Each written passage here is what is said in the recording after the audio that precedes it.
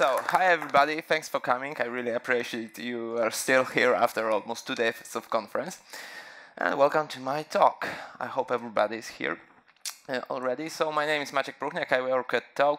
We're kind of not so small software house based in Warsaw. We're about 100 people.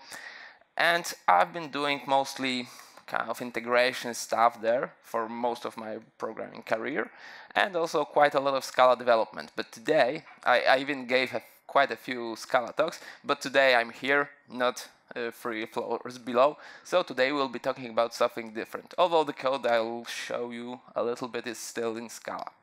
So today we'll be talking about stream processing, how to fit all those data that's flowing through our systems to some kind of manageable shape. So to begin with, I'll tell you that at telco we're mostly working for mobile operators in Poland. Almost all of them, at least the big 4 ones, but also many smaller MVNOs. So our client that we'll be talking about is mobile operator. So what kind of data does mobile operator typically have? Well, the first thing are billing events. If you make a call, send SMS, use internet, they almost always charge you a little bit. Of course, now we have better tariffs with unlimited calls, but still it's at least few thousand events per second. Then the next big stream is kind of connected stream of calls, SMSs. They know who you call, how long did it take, did you forward the call or did it end it abruptly. And also the network usage. When you use mobile internet, the operator know how long your transfer took, and even in fact they know which web pages did you access. I mean, probably most of them don't use it for kind of more legal reasons, but still they use it. And this is quite a large stream of data. And also data about localization of your phone, right? This is very interesting. Again, this is very interesting stream of data. If they come from calls and SMSs, this is not so large stream, like few thousand again per second. But if we take account the communication that your phone makes with base transmitter stations, the streams get quite large, up to even, I don't know, like probably 500,000 a second. But again, it's not so widely used due to some kind of more legal issue reasons. And of course, there are some kind of more modest inside streams of data coming from various operations that you do on your account. You activate some data packages, you switch on your mailboxes and so on. So all of this data are gathered in mobile operators systems. And how do we want to use them? Well, I'll focus on, at least we focus on here on two main subjects. The first one is real-time marketing, right? So firstly, we want to find interesting events in all the streams of data. For example, we can see that you are running out of your data quota, and maybe we want to advise you to buy another data package. Or we want to try at least to detect that you are going to the airport and maybe, just maybe, you are going out of European Union, right? So you want another roaming package, otherwise the roaming costs will kill you. Of course, it's a little bit more difficult to predict that first you are going to airport not just to greet somebody but to fly away. And how do we know that you are going away out of European Union? So it's kind of tricky, but still there are quite a few interesting events that can be detected on those streams. And secondly, we want to detect if you are the right customer. If your revenue that you give to operator is large enough, do you have tariff that preclude you from buying this or that package?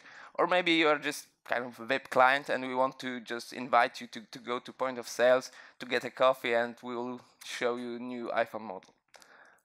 Right, so we have to find interesting events, right customers, but most of all, we have to send you kind of message almost immediately and not, for example, next day, as it is case with batch marketing campaigns, as it happens nowadays for most of the operators, right?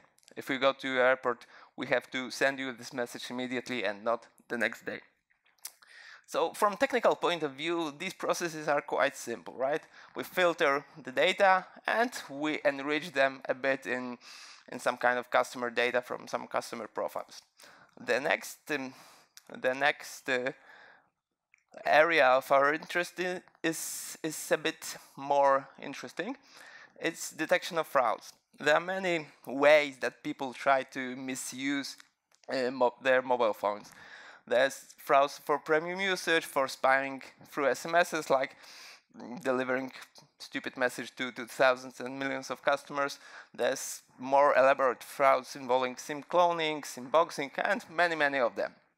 And how do we want to prevent them? Well, first of course we have to detect them. And for that we have to calculate sometimes pretty elaborate aggregates. For example, how many calls did you make in last, I don't know, few hours, to how many unique numbers, and so on and so forth. For example, we want to also to remember where you last been, where have you last been, so that we can detect that maybe you did some crazy stuff with your SIM card clone then, and then you appear in 5 minutes in totally different region. And we can detect some suspicious transfers of accounts and so on. And then what do we do? Well, the first thing is we report it to certain monitoring systems, but we can also block your account, so you won't be able to make all those calls. And this, from technical streaming processing point of view, this is a little bit more elaborate. We have a lot of stateful processing and quite a lot of counting on windows, right? But the funny thing is that all this data processing is happening right now and was happening in mobile operators for many years, because they had this big black oracle called billing systems, which process data, all those data, pretty quickly, efficiently, and could generate all interesting actions, well, I would say immediately out of the box. So what's the problem? The problem was that this billing stuff, this is some legacy big black box from some big vendor, and each change would take, I don't know, month, 2 months, or even half a year. On the other hand, they also had these warehouses accessible by their analysts, where they can perform almost any SQL query, and that was kind of accessible for them and fast. But on the other hand, it was accessible, the data was accessible after, I don't know, a day or 2 days even. Nowadays, probably a few hours. And it wasn't so obvious how to generate some actionable inputs, right? I mean, they could define some marketing campaigns, but it's not so easy to immediately send SMSs based on warehouse data. So our goal is to combine the speed of billing with accessibility of warehouse, right? So how did we do it? My talk is mostly based on one deployment at one of the largest Polish mobile operators. So this is more or less our architecture. This is this. Here are the data sources. Here's Kafka, and here's our stream processor, Apache Flink. And then we send some messages, generate some monitoring events. We also have some additional caches for customer profiles, and our tool, which I'll tell you about in a moment. Yeah, so this is it. So what's the problem with this architecture? I'll get to that in a moment. But first, let's look at the main components. This is Kafka and Flink. I'm sure most of you know Kafka because it's kind of, don't you? You do probably, because it's more or less de facto standards for message passing in high volumes, and it works. It's great. Maybe not so well known is Apache Flink. How many of you are using Flink? Oh, few people do. So those of you who don't know what Flink is, you can think about it as Spark streaming. That works kind of better, right? I mean, Spark is de facto standard for, well, for batch distributed processing, not so much for streaming, because in streaming area Flink also competes quite good, although I think Spark is catching up pretty quickly. So why did we choose Flink? Well, it was 2 years ago and Spark was nowhere near so usable as it is now with respect to streaming. So we chose Flink because it provides us with very low latency processing, exactly one semantics. It can handle massive state, and it's got really nice API for handling state and windows and so on. Right? So one of the key features of each stream processor is the ability to perform all those window computations in case of systems crash. So this is not trivial stuff that probably we don't want to do ourselves, right? And former generation of stream processors weren't so good at that. For example, Storm or stuff like that. And also Flink has pretty well designed system for handling out of order data. It's quite complex, so I won't go into that, especially with mobile operators. These data are structured pretty reasonably, but there are quite a few advanced features in Flink that enable you to do it correctly, right? And it provides us with nice DSL. Just probably as you would do in Spark, you have nice Scala API that lets you just define the flow, right? So where is exactly the problem with Flink? In fact, there's not so much of a problem. How do you create Flink the pipeline? How do you deploy it? Well, just like we would do with Spark. So you code, you put your program to jar, and then you deploy it by some kind of API to job manager. You can think of it like Spark driver, and then it distributes the task to nodes in the cluster. They are happily processing, and the job manager is responsible for scheduling all your jobs to different nodes of cluster, and it's responsible for handling state, which is probably stored in some high availability store like S3 or HDFS. Right, so this is our kind of basic architecture, how you would do it. But in our case, it was not nearly enough, because this is great Scala DSL, which is pretty accessible, but for us programmers, right? And for poor business analysts, well, not so really. You could hear like an hour ago on Luna presentation that it's not so easy for business guy domain experts to code, right? And this is again the case with our deployment. Even more so in our case, we are a software house, right? And our client is somewhere else. They have business people, they have operations somewhere in the basement, and they have some kind of IT team responsible for the tools and analysts. So there are still boundaries between them, but these boundaries are kind of easier to cross, right? Because they are more or less in the same building. The obvious guys are in the basement, but it's not so bad. But here the boundaries, it's much more difficult to cross because we're in different company. And the more they pay us, the better for us, but worse for them, right? So they don't want us to code. And we don't want to code their business behaviors because it's boring. So the history of the project is more or less like this. First, we developed proof of concept with Flink, and the results were great. Everybody was happy because performance exceeded expectations and so on and so forth. But our client told us, okay, so how will we change our business process, for example, for these marketing campaigns? And we said, okay, we'll give you configuration files, you will edit it, and these changes will be automatically applied, and you'll be okay. I mean, okay, it will do, but what if we want to make bigger changes? So we said, okay, so maybe in these files you won't have configurations. You'll be able to write some Scala expressions. Scala is easy, don't worry. You'll be able to write it, and we will compile it and deploy it, right? Of course, it took quite longer because you know how long Scala compiles. And if you don't know, then just go downstairs and you'll hear for sure horrible stories. But our client said, okay, it can be, but your competition from IBM or SAS has this nice graphical user interfaces, and you?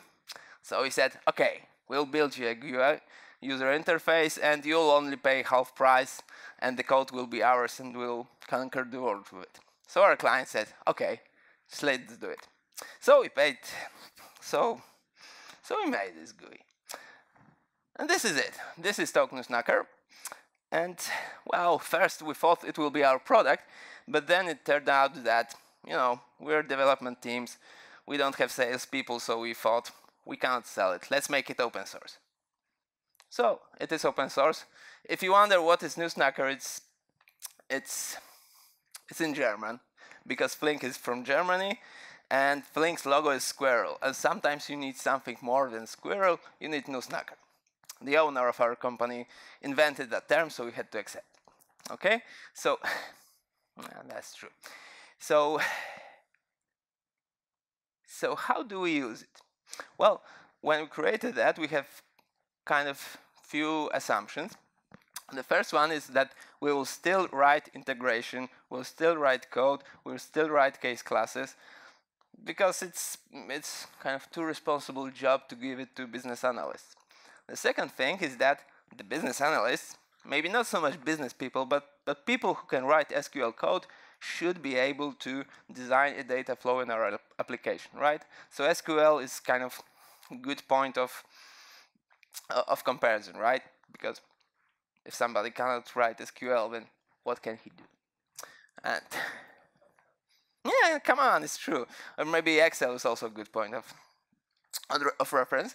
And the third thing is we wanted to facilitate, well, testing, experimentation, and so on, because from former projects, we know that it's easy to make even analysts write something, but it's more difficult to make them be kind of brave enough to deploy it in production. And we didn't want to rewrite that code to check it and so on, right?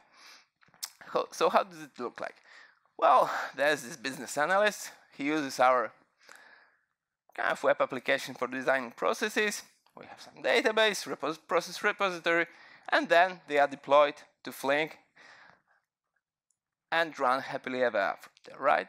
So first, before these analysts can write anything, design any process, we have to write the code, put it in a jar. It will be Scala or Java code. We'll design model, we'll code some integrations, we'll config, for example, where is Redis, where is Kafka, and so on and so forth. And then the business people will design process with our graphical user interface. We'll save it into JSONs, and they will be deployed in Flink. So it's quite easy and straightforward, nothing fancy here. And it looks more or less like this. Hopefully, if I have time, I'll do a short demo. But now, this is our main flow, right? So here's the source of the flow, here are some enrichments, some filters, and at the end, some sinks, where this data eventually goes. So the nice thing is that it's all drag and drop, and the users can take all these blocks from some toolbox. There are some kind of generic stuff like filtering, split, switch, and stuff like that, just programming tools, but also some kind of, I would say, domain-specific elements like services of our mobile operator, enrichment of their client interface, and so on. So this is coded by us in this model, and then we make it accessible by this toolbox. And what is this model? Well, it consists mostly of I would say, three things. So the first thing is the data, right? These are some POJO classes, case classes. In the future, probably that would be derived automatically from, for example, schema registry as some kind of Avro files and so on. There's also sources and sinks, so you have to know where is, for example, the Kafka broker, what are the topics and so on, and also some enrichments or processors. So the interaction with all the other stuff in this mobile operators ecosystem, like for example SMS gateway, or for example getting some additional data about client. And then we, the mighty programmers, write some code that will define what will be the model and so on and so forth. It's more or less simple Scala code. And then, for example, we will write some service to be able to access client data through Redis. So we code some interface, we design parameters of the service, and then when the user wants to access it, they are given some same parameters to be able to, so they are able to use it. Okay, and we even can have documentation if somebody, of course, if somebody writes it. Okay, but what is this? We'll get to that in a moment, because all these building blocks are not everything, right? Because somebody has to code those exceptions which should be accessible for SQL guys. To write filters, define aggregations, define actions, how to send mail, what would be the subject of the mail or the content of the SMS. So how do we define them? Well, we decided to go with something simple, something called Spring Expression Language. If you code in Spring, you know that there are some configuration annotations that you can use, and you can use some simple expressions in those annotations to access configuration stuff. So we decided to use it, and it turned out that they are accessible enough. Even more kind of surprising for me was that they are fast enough, because we invoke them like, I don't know, 200,000 times per second maybe. And they do, even though they were written for dealing with configuration files. And the language is simple enough so that we can do some validation code completion. So we can find, for example, some minor typos that the user does in expressions, and we can do almost like, I wouldn't say intelligent style code completion, but something basic for them. Right? Of course, spells have some limitations. It's performant, but sometimes, well, not performant enough. All these expressions are inherently synchronous, so in reactive world, it's sometimes a little bit inconvenient. And the type safety is also something to consider, because it's not so easy to type all those expressions. And if you ask why don't we use SQL, well, the first thing is that there was no good support in Flink for SQL when we designed it. But the second reason is that sometimes when you have this SQL expression, you want to have more detailed control. Why, for example, in one filter, why was this expression filtered out, right? You have three conditions, and with our tool, the users are doing some kind of pipeline so that they can monitor how many users are from postpay, how many calls last less than 60 seconds, and so on and so forth, right? So there is some value that the expressions are simpler and not just elaborate as SQL. Okay, but we've been talking about filtering and some basic stuff. What about aggregations, windows, and all the goodies that Flink has? Because it's not so easy to define them with this spell. And our idea is that the user cannot do everything. Because if our UI would be able to do anything, it would be much too complex and difficult to learn. So our idea is that we, as the mighty developers, define some custom building blocks, some predefined aggregations, and users just configure them. For example, how long the aggregation would take, is it distinct or not distinct, and so on. But all these aggregations are written still in normal Flink API by developers. So it's kind of a trade-off, but I think it was worth it. Right? So now the process, the flow is designed. How do users want to test them? How do we want them to interact with it? Well, in some cases, mobile operators are kind of, traditional enterprises with long flows when it comes to deployment, but sometimes they are more like COBOL-like. This is what I've heard once. So we first deploy it on production, see what happens, and then we'll deploy it on test and do proper testing. So sometimes it works out, sometimes not so much. Right? So how do we facilitate testing? So this is the normal architecture, right? We have production Kafka messages, production Flink processing, Kafka outputs, some warehouse outputs. We enrich the data with production redis. And the first level of testing is like kind of a little bit between unit and functional testing. So we stop the sources of the data, we stop the outputs, and we dump them some kind of file, but we still use kind of production client profiles, right? So the users don't have to write all this stuff to make this test. And from where do we generate the data to test? Well, there are two magic buttons. First button is test from file. So we assume that, for example, there's file with test JSON data. But there's also even more magic button that our users, I think they really like it, that enable them to generate data based on real Kafka messages. Because Kafka has great API, it's really easy to get, for example, last 10 messages from certain topic. So we can dump, I don't know, 10 or 20 messages, let the user test them in some kind of sandbox, and then see what happens, right? So this is really cool stuff, and they really use it.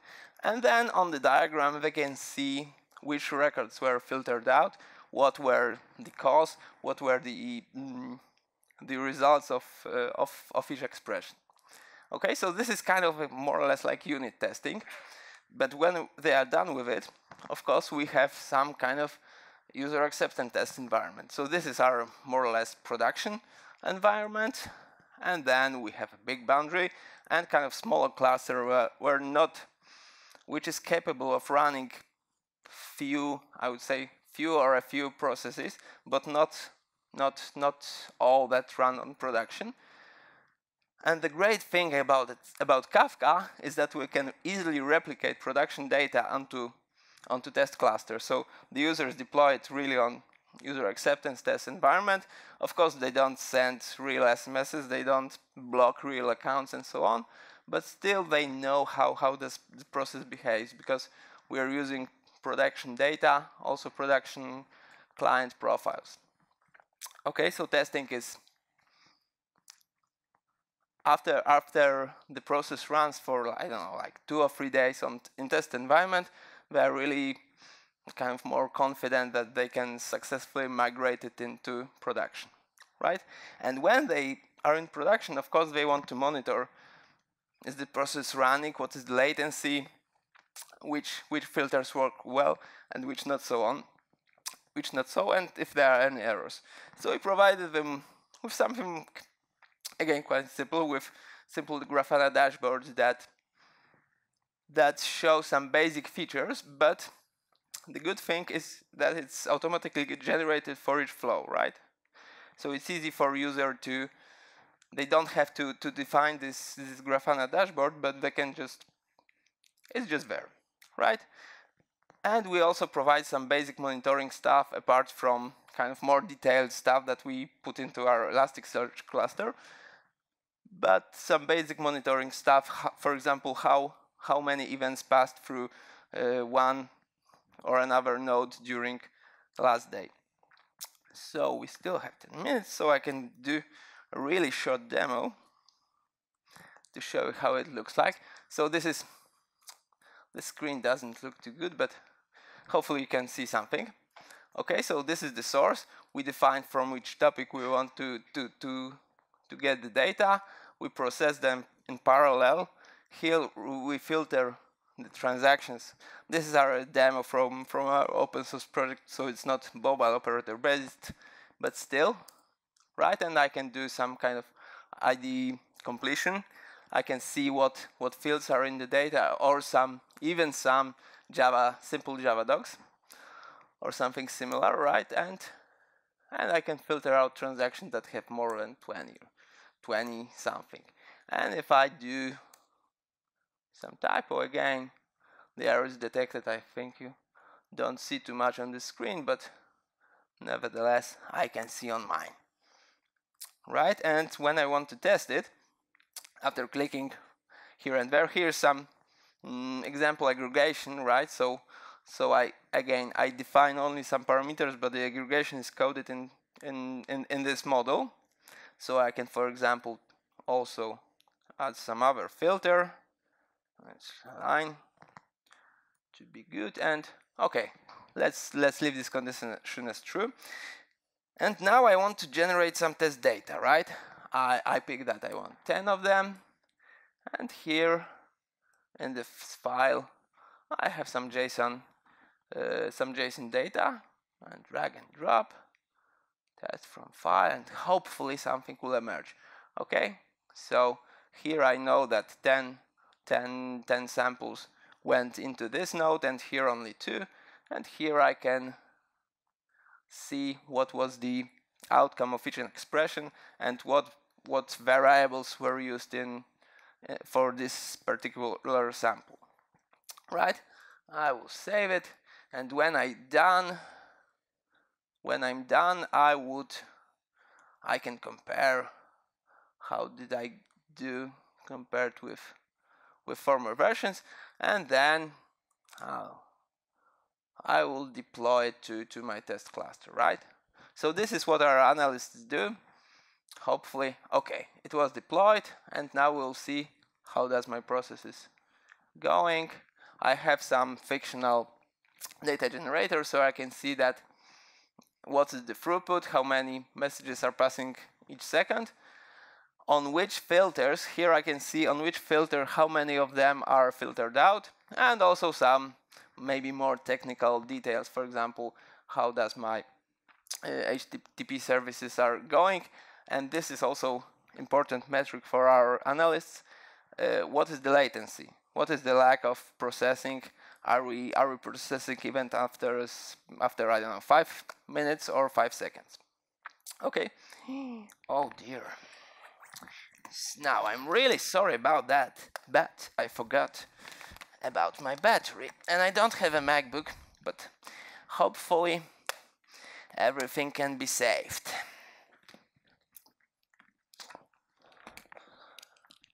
I'm really sorry I forgot about it, but don't worry, it'll be okay. And the presentation is saved. So this is more or less how our tool works. You may of course wonder if we really use it in production. Well, I can assure you we do. As I said, we're working for one of the 4 largest Polish telcos, and we've been using this tool for kind of 1 year. That happened before on this conference, didn't it? Is any? Yeah, hopefully. Don't worry. Okay, so it works much more stable way than this projector for 1.5 years in production. And as I said, we use it for real-time marketing and fraud detection, and we are on a good way to replace the former campaign management system and fraud detection. So it's used on quite large scale. In peak times, we process like 150,000 messages per second. That is combined from all the processes. We have more than 50 processes deployed in production. This is combined all the marketing campaigns and fraud detection systems. And our users can design quite large spaghetti monsters, as you can see here. I'm not quite sure what this process does, but they really did design it in this tool. So maybe they shouldn't do it and use some sub-process functionality, but still, well, they can, so they do, right? Okay, so when I think why did we succeed in doing this, I can see that important thing to remember is that we should start with something small and simple, right? We started with filtering events, only then we added some enrichment capabilities like real-time client profile taken from Redis, and only after that we moved to fraud detection, to design windows, aggregations and stuff like that. So we gradually moved from simple stuff to more complex ones. And also we started with something safe. We started with only generating events for monitoring system. Only then we started to send messages or some notifications, and now we are gradually moving to automatic blocking of accounts. Because remember, our clients are they are not from kind of online transaction systems. They're analysts from BI departments, so they are a little bit, I would say, scared about running things in production just like that, right? So it's important for them to stay safe. Right, and we achieved some kind of nice feedback cycle where the analyst first design process in warehouse, then he implements that, in our tool, then he deploys it, or she deploys it in on tests, migrates to production, and then the feedback cycle is closed because we gather monitoring data and some adjustments can be made. Of course, there are some challenges. As I said, Spell is kind of nice, simple language, but it's not so. But it's easily misused and overused, right? If you look at that, I'm sure you won't be able to understand it. I cannot understand it either, although I wrote it some few months ago. So Spell is also can be easily overused, and probably some SQL expressions would do better here. And also, we have to remember that we design some performance-heavy processes, right? And these analysts don't always grasp all the, I would say, Flink details, how the processes work. For example, Flink can have state in memory, or it can drop it to some kind of HDFS, and sometimes you have to adjust the process so that it works okay. But I would say we are in the roles of, I don't know, DBAs, right? The user writes query, and then we will say, okay, your query is not performance, this is the way to fix it. So this is still our role. But the biggest problem is the kind of quality of data, because this is our flow. We take the raw data from billing systems, we push it from Kafka, we do some cleaning, we do some transformations, and we put it into Flink. But on the other hand, the warehouse is given this data from some kind of battle-tested, production-ready Python files, which do the same enrichment, we do the same cleaning. So this is some kind of discrepancy because the transformations are done twice. But remember, we're working for enterprise clients. This is battle-tested flow, and they are still not really sure that we are kind of, I don't know, responsible enough to be given this flow. So in the future, I hope that these two parts will be merged and that all the data will flow from the system through Kafka and both to warehouse and to Flink. But this is kind of classic dilemma of Lambda architecture, right? Isn't it? So this was the part about our kind of main deployment. But what about Nusnacker as itself? Well, it's still kind of work in progress. As you can see, we're working really hard on that. But we have still a few more deployments. So our main deployment is telco, not only one, but few are in progress. But also we've been trying to use it in banking. We're working with a few Nigerian banks, and then we try to use Nusnacker for fraud detections, and also for some media outlets to do some online analysis of user data and so on. But we're kind of on a difficult and saturated market. So we think we're somewhere in the middle between use cases when you want to write real hardened production flows. For example, when we are a startup and this is your core business, when you do proper testing, CI, CD, you have programmers that write in Scala and so on. And between the use cases when you have analysts doing some SQL, Tableau, and stuff like that. So we are in the middle. The business analysts can still design our processes, but they are a little bit monitored than just random SQL stuff.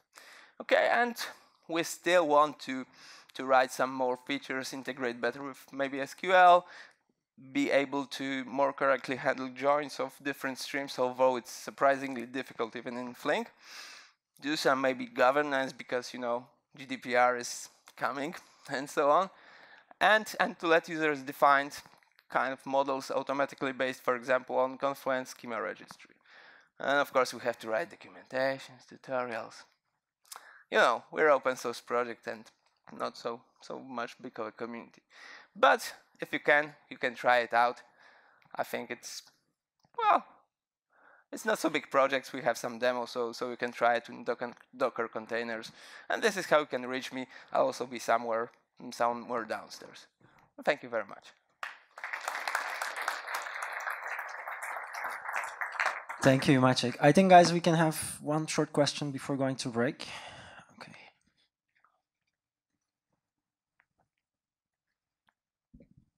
Basically, I have a question how this compares to Apache NiFi. Have you heard of it?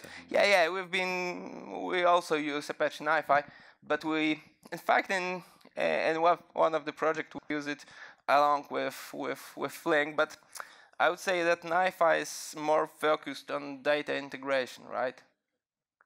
I mean, probably you wouldn't want to code some stateful processing there. It would be more difficult, right? Well, one of the reasons, of course, is that when we started, NiFi was just emerging project, but I think that their focus is more on data integration, right? So now we have first NiFi pipelines that take the data from files, they kind of clean them, integrate. For example, they send it to HDFS, and then they send the data to our Kafka streams, and then the analyst will take just prepared data from Kafka, right?